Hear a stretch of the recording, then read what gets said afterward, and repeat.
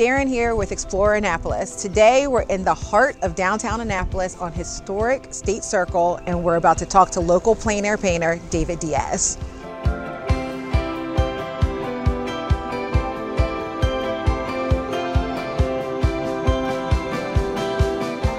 My name is David Diaz and I live in Annapolis, and I am a full-time painter. I paint mainly, almost exclusively plein air, which is painting outside in the open air. I think painting in the open gives you the opportunity to see the light as it really is on the object, rather than flattened as a photograph. And I don't have any objection to people or anyone painting from a photograph, because that's a reference of color.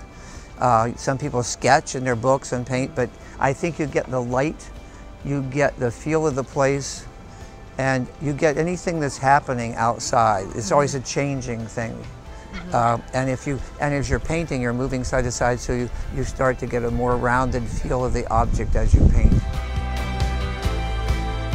Paint Annapolis is a plein air painting competition.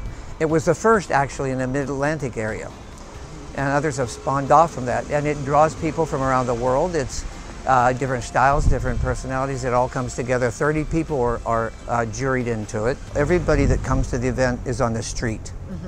And everyone, they're visible. Everything's very visible, so when you see the art, you realize it is part of maybe the things that you do. And then we also encourage that people from the community come out and paint with us. And I think people are now actually coming during that month, some of them, to see the event. So they're coming into the city, they're doing other things in the city. We're part of that, exploring the city and watching a city that's kind of an arts city, and almost an arts destination.